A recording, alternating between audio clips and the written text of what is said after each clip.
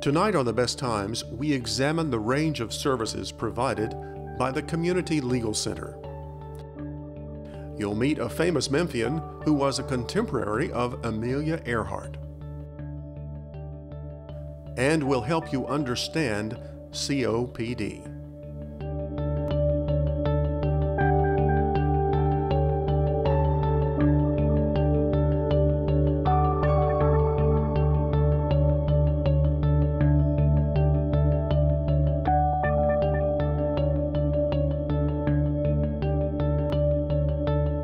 Funding for The Best Times is provided by the Plow Foundation, striving to do the greatest good by helping the greatest number of people since 1964. Additional funding is provided by the members of WKNO. Thank you.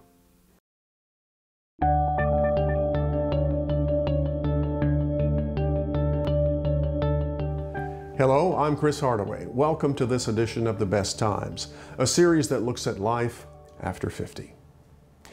For the past 4 years on this show, we've focused on the issue of elder abuse and the efforts of the Coordinated Response to Elder Abuse team in identifying cases of abuse and finding solutions to the problems.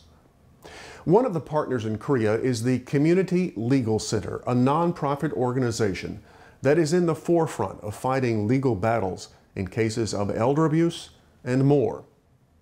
To find out more about the services provided by the Community Legal Center, I spoke with the head of their elder law program.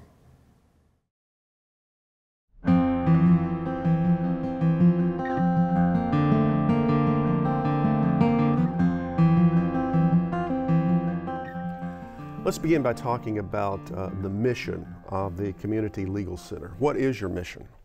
Our mission is to provide general civil legal services to the underserved populations of Memphis, whether that be low-income people, immigrants, or the elderly. We try to serve the underserved.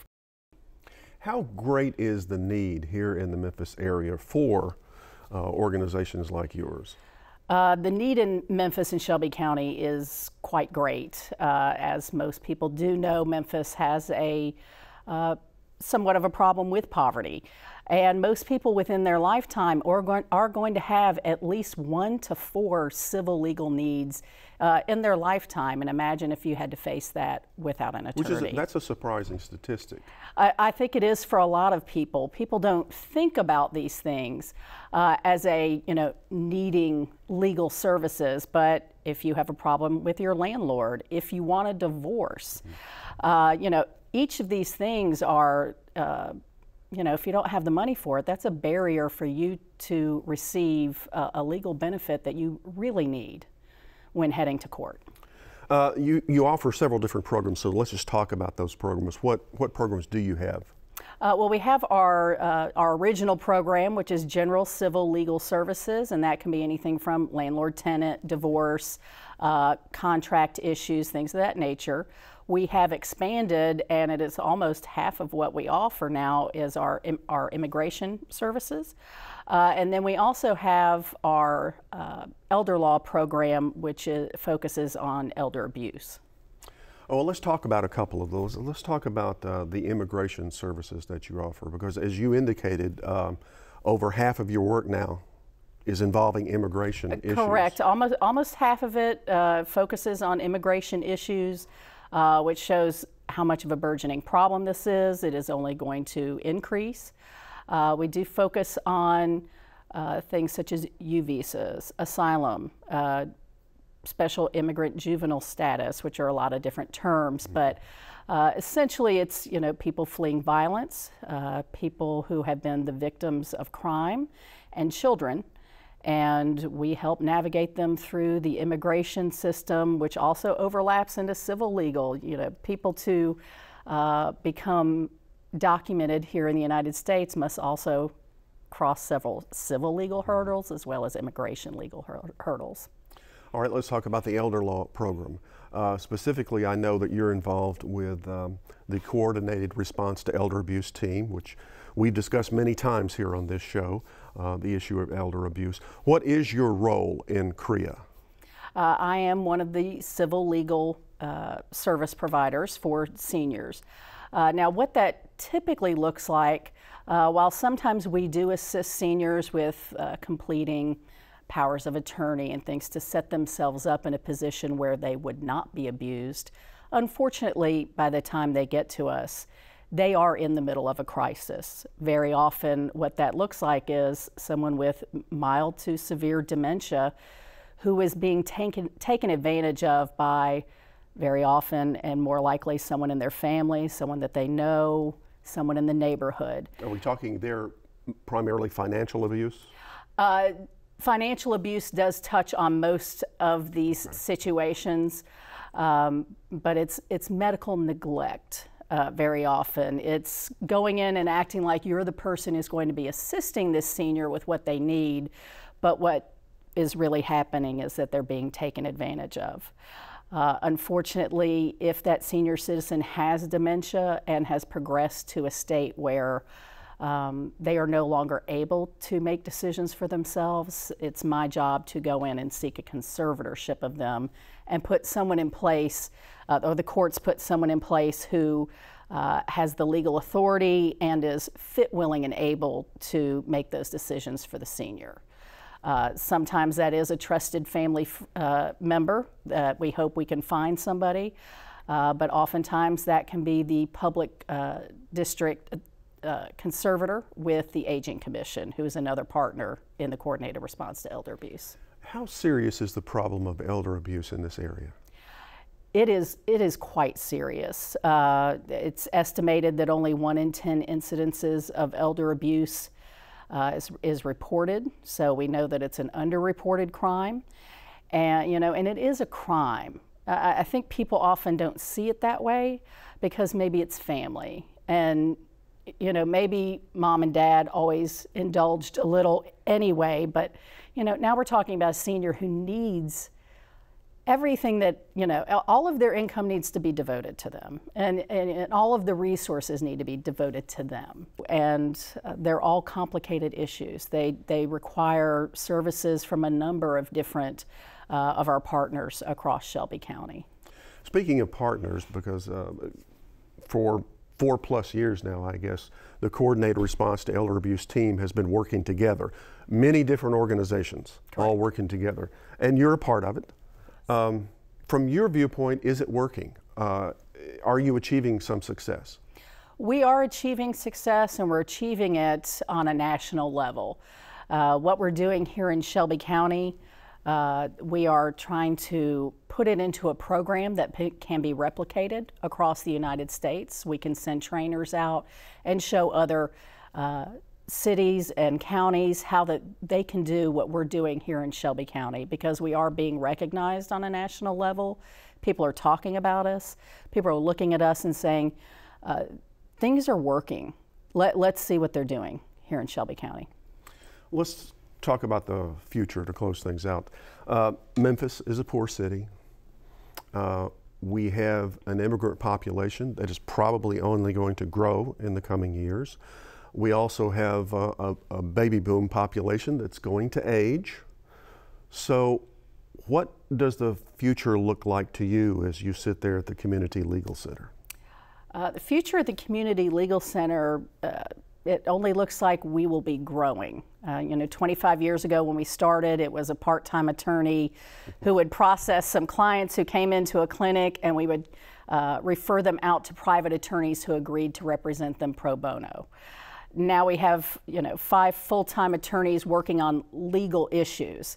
The Community Legal Center is only going to grow as these needs grow, and we'll be looking at all different sorts of sources for funding. We get our monies from a number of different places, and including the Shelby County government, who now provides for my position as an essential service. So I think that the fact that Shelby County government is recognizing that what we do for the elder law program is an essential service here in Shelby County only speaks to the fact that everybody's starting to recognize that these problems are only going to expand, especially in a city that has a poverty issue.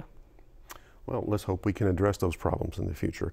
Thank you very much for being on The Best Times talking about the Community Legal Center. All right, thank you.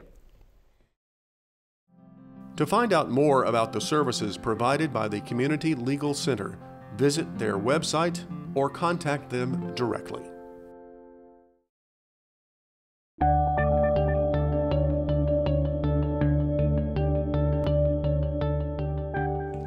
Memphis has produced its share of famous people in the last 200 years, but chances are you've never heard of Phoebe Fairgrave Omley.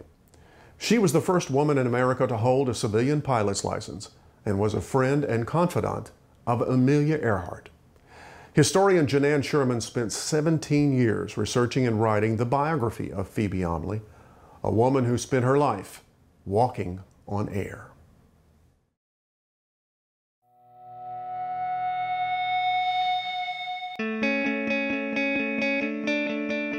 Phoebe Omley was born in 1902 and right out of high school decided she wanted to fly, figured out a way to get her hands on an airplane and taught herself to do stunts, hoping to sell them to the movies. Phoebe Fairgrave was still a teenager in 1921 when she met World War I veteran Vernon Omley. He was the only pilot at the airport willing to teach a woman how to fly. They teamed up to fly stunts for movies and go barnstorming across the Midwest, with Phoebe dancing atop the wing of Vernon's plane. She was both brave and very determined about what she wanted to do. But it was scary times, you know, there weren't any safety belts or, you know, no gear of any kind. She put suction cups on the bottom of her sneakers in order to help her keep her footing on the wings. It was not very good life expectancy for that sort of work, plus it didn't pay worth a hoot. Again, in Vernon's logbook, he's keeping track of money in and money out, and sometimes they didn't clear $10 for a month. The 1922 flying season ended at the Mid-South Fair in Memphis, and so did Phoebe's barnstorming career. Phoebe and Vernon had to pawn their luggage to get enough money to pay their hotel bill. They had gotten married earlier that year, and Vernon felt that Memphis offered good opportunities, so they settled here. By 1926, they had teamed with other air enthusiasts to open Memphis's first airport. Vernon and Phoebe established Mid-South Airways, offering flying lessons, cargo transport, crop dusting, and airplane sales. And they're trying to build a legitimate business. What really helps them actually is the flood of 1927. But now this is a way to establish a useful legitimacy, and they were flying the mail from Little Rock. They were picking up people stranded on sandbars. They were bringing in medicine. This was really, really dangerous work. And all of a sudden, people start rethinking about what this flying stuff's all about. That same year, the world's most famous aviator stopped in Memphis on his cross-country celebratory tour promoting aviation. Within 2 years of that visit, Memphis opened its first municipal airport, with Vernon Omley as manager. In 1928, Phoebe became the first woman to enter the Ford Reliability Tour, a 6,000-mile cross-country exhibition of aviation safety. She flew alone. She refused to take anybody, including a navigator, because she said if there's a man along, they'll think he did all the flying. So I'm going alone. And so she does, and becomes the first woman to fly over the Rocky Mountains in a small plane, over the Great American Desert, as they called it in those days. It was very risky stuff. The late 20s and early 30s was the heyday for air racing in America. The National Air Race of 1929 marked the first time women were allowed to compete. Phoebe flew alongside 20 other women, including Amelia Earhart, and she won her class. After the 1929 event, Phoebe became one of the founders of the 99s, the first organization of female pilots in the country. Amelia Earhart was elected as the organization's first president. She and Amelia were probably as close as anybody was to Amelia. Poor Amelia. She was married to G.P. Putnam, who was a big PR guy. And he just made sure she had the latest, greatest, largest, fastest airplanes, but never was enough time to get checked out in them. never was enough time to really learn how to fly them. In 1937, Amelia was planning her fateful around-the-world flight when Phoebe paid her a visit. She was very, very concerned about Amelia and that last trip Amelia made, to the point where she went to Miami the night before Amelia took off and said, "Don't do it." Phoebe's greatest air racing success came in 1931, when the National Air Races allowed women to compete in a handicapped format against men. She beat a field of 63 entrants, including 46 men, to take the title. And that was big. That was really big. She was national news everywhere when she won that. And it came with a big purse, but mostly what she won was the publicity. And it's Eleanor Roosevelt who sends her a telegram and said, "I'd like you to consider campaigning for my husband who's running for president in 1932. And so she does. Phoebe flew around the country campaigning for Roosevelt. Her work and her friendship with Eleanor Roosevelt earned her a political appointment in the new administration. In 1933, Phoebe became the first woman to hold an executive job in federal aeronautics. But the transition to a desk job wasn't an easy one. It was a difficult position to be in. She wasn't trained as a bureaucrat, she was a pilot. A woman in a man's world, all of those sorts of things were very difficult. Still, one of the things that surprised me that I found in the evidence is that her expertise was very much valued. And she, in fact, worked really closely with engineers at Langley Field in aircraft design, in safety features, and that sort of thing. They really paid attention to her. Unfortunately, it didn't take Phoebe long to hit the glass ceiling. The only way she thought she could challenge that was just to be as competent as she could, to demonstrate that she could do this job and do it well. But it's very frustrating when it's not recognized. In 1936, Vernon died in a plane crash as a passenger aboard a commercial flight. After his death, Phoebe stopped flying. She remained a bureaucrat throughout the war years, but became disillusioned with the Truman administration and its negative attitude towards civil aviation. In January of 1952, frustrated and embittered, Phoebe resigned from government and walked away from aviation altogether. She becomes extremely right-wing. I mean, she goes way over to what would now be the Tea Party. At those days, it was the John Birch Society. I mean, the Tea Party and the ultra-right is not a new phenomenon in America. It just has different names. But she becomes very much enamored by that and ends up sort of devoting her last years to fighting those kinds of fights. The last 20 years of Phoebe's life are almost a mystery, as she becomes increasingly obsessed with anti-communism, states' rights issues, and right-wing politics. For about 12 years, she just traveled from place to place. She would stay with old aviation friends. She would stop in a town and put an ad in the paper to be a companion for elderly ladies and do lighthouse work. And she would just keep moving. She finally ends up in Indianapolis, Indiana in 1970, and she dies 5 years later in a flea bag hotel, the kind of place where you keep your milk on the windowsill to keep it cool. And it's very, very, very sad. Completely alone, completely estranged, broke, victim of lung cancer, poverty. What a sad end. Phoebe Omley was buried alongside her husband Vernon here in Memphis at Forest Hill Cemetery. One obituary writer wrote, "Without a plane, she was like a bird with a broken wing."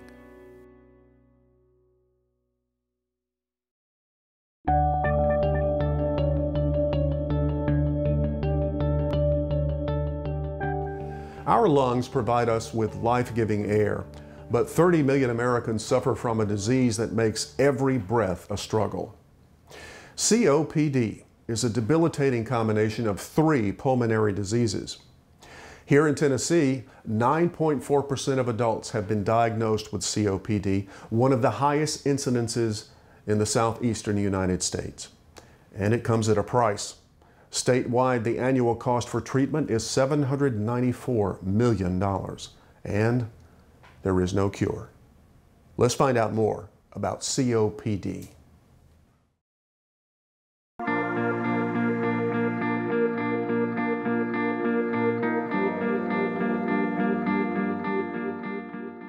What is COPD?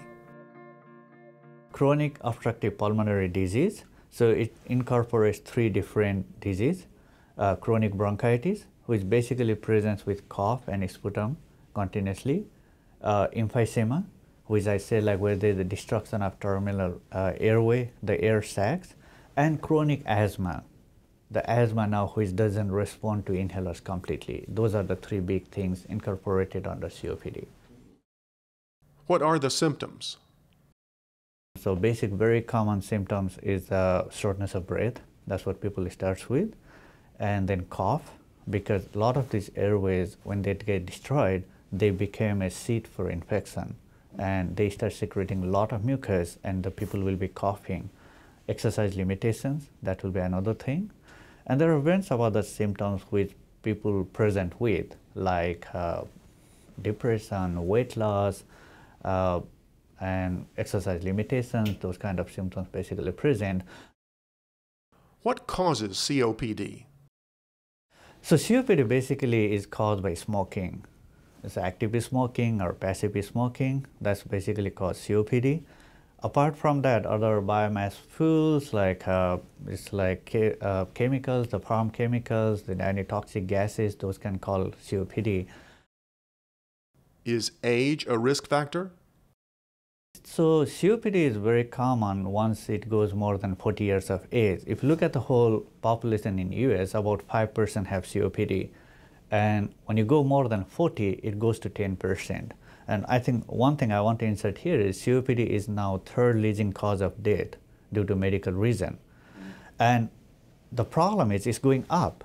Now, heart disease used to be the number one, and now everyone is focused on heart care, everything, and the care and has been excellent, so it's going down, whereas the COPD mortality is going up. Is COPD a risk factor for other diseases? One of the most common thing which COPD leads to is a lung cancer. The association has been found like people who have COPD have more chances of lung cancer. Now, is it because they are smoking or because their individual effect, but they have more chances of lung cancer, but they have more cause of heart disease, stroke, sleep apnea, obesity, depression, exercise limitations, anxiety, weight loss, all those things can happen with the COPD. Vitamin D deficiency, chronic renal problem, yes. How is COPD diagnosed? Basically, like when COPD comes, it's like a clinical evaluation. Somebody who has shortness of breath for a period of time, which is not getting better, we start with that.